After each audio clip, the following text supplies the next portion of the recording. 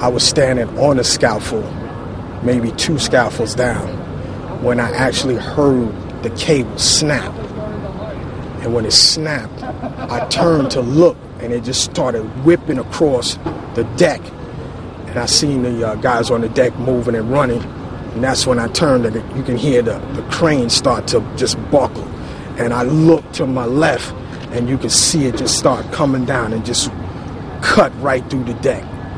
I mean, just tore everything up. We got a call for a crane collapse. We responded. Initial units on the scene discovered 3 workers trapped underneath the crane.